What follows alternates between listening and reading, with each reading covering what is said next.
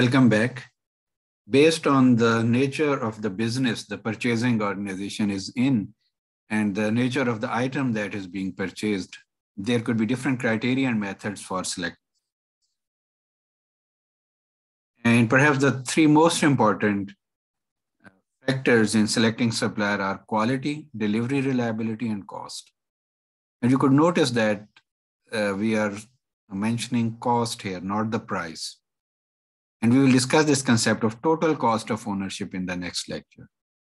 So once the decision is made about what to buy, the selection of the right supplier is the next most important purchasing decision. So this is a survey performed in 1966, where 23 factors that were considered in selecting suppliers were surveyed. And in this survey, the quality was found to be the most important factor, followed by delivery reliability, then performance history, warranties and claim policies, production facilities and capacities, price, and so on. Another survey that was performed in 2003, the net price was found to be the most important factor used in selecting suppliers, then quality, delivery reliability, production facilities and capacity, technical capability, financial position, and so on. And of course, you could find results of similar surveys from. But the point here is that a number of factors could be considered, and this is, of course, a long list. And generally, organizations might be using somewhere between 3 to 6 factors practically in order to select and evaluate suppliers. And each organization, after listing down the factors it will consider for selecting and evaluating suppliers, will define the factors.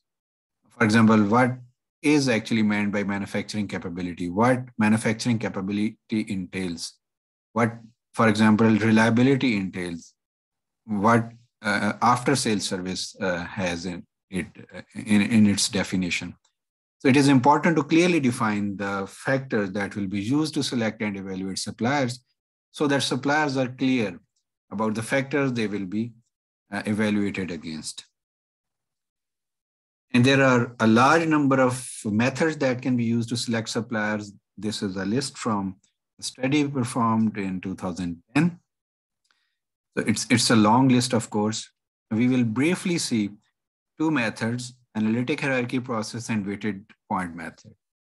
So in AHP, this is hierarchical approach. So first of all, there is an objective. Then there are some criteria, and these criteria could have sub-criteria as well. And the third level is alternates. So here the goal is supplier selection. And the organization could have a list of criteria, and the criteria could have sub-criteria. So as I mentioned that each criterion needs to be defined. So here, for example, product development capability is defined as the maximum size of the casting that the organization can make, the complexity of the casting that can be performed, minimum section thickness, software aid, and pattern making. So these are 5 sub-criteria that collectively define this main criterion, that is product development capability. Similarly, cost and time is defined to be comprising 2 sub-factors, total casting cost and sample delivery time. And then the third level are the alternates, the alternate suppliers that are available for this product that is being outsourced. So in summary, the AHP method has 2 matrices that are formed. One is criteria versus criteria. So which of these criteria are more important than the other? And the second is alternate versus alternate for each of the criteria. So that is the second matrix, and both matrices are multiplied together to find the final score. So this is the matrix of criteria versus criteria. So from here, we can see that product development capability is more important than manufacturing capability. It is more important in quality capability as well as time and cost. So product development capability in this case is the most important criteria.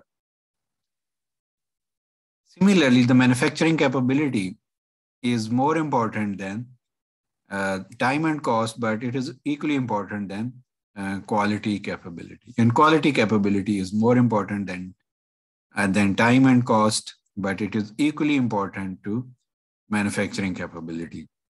So in this way, comparisons can be made and the sum of the weights is equal to 1.00.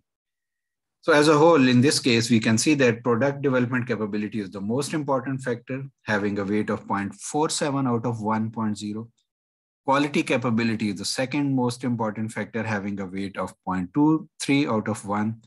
Then manufacturing capability and time and cost is the least important factor in this case. The second comparison is of alternate versus alternate for each of the criteria, but as this example has sub-criteria as well, so the comparison of sub-criteria within a main criterion is also done. So product development capability had 1, 2, 3, 4, 5 sub-factors. So these are compared together. So each of these 5 sub-factors are given weight out of this 0.47. Similarly, the sub-factors of manufacturing capability are further given weight out of this 0.18, and all is done based on pairwise comparison. And finally, the final score is also assigned out of 1.0 based on a series of pairwise comparisons. So in this case, we are having 3 suppliers. So the highest score is obtained by supplier B, 0.38, then supplier A has 0.33, and supplier C has 0.28. So in this case, the supplier B is the best supplier. And you could see that this final score is also out of 1.00. Not only you could use this method to select suppliers, but also to evaluate the performance of suppliers as they keep on supplying the items to the organization. A similar method, but a simpler one, is weighted point method. So in this method, just like AHP, we have some factors, we assign some weights to the factors, and then we rate the suppliers against each of the factors. But the process is relatively simpler. For example, in this case, we are having 5 factors against which the suppliers have to be evaluated, and we have assigned certain weight to each of these factors. In contrast to AHP, these weights are intuitively assigned based on judgment and experience instead of based on pairwise comparisons. So for example, this first factor is given weight of 10 out of 10, the second is given weight of 8, and so on. It is not in this case, but it is recommended that some of these weights should be out of 100. So the comparison becomes straightforward, but this is not the case in this example. Some of the weights is not 100. Then we have assigned a rating to the suppliers, again, based on judgment, experience, and intuition.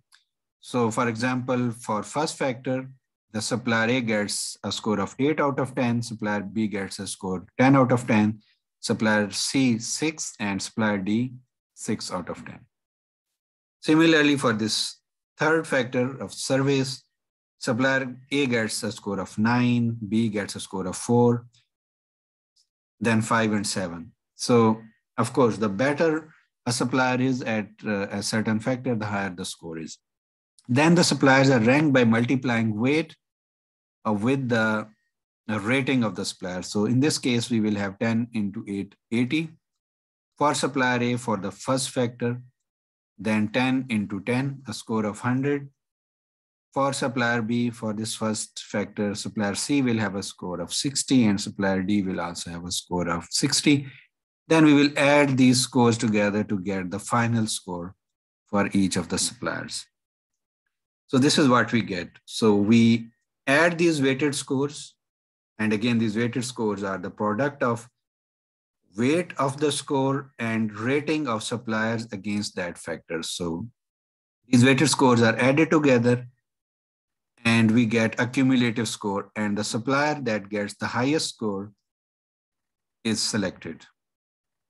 And again, like AHP, you could use this method not only to select suppliers, but also to keep on evaluating suppliers, and you could decide a certain range. For example, say if you convert this score out of 100, so for example, suppliers having a score of from 90 to 100 might be classified as A category, and say from 80 to 90 to be classified at category B, and suppliers having a cumulative score of 70 to 80 might be categorized at as category C or as platinum, gold, silver, or some other classification like this.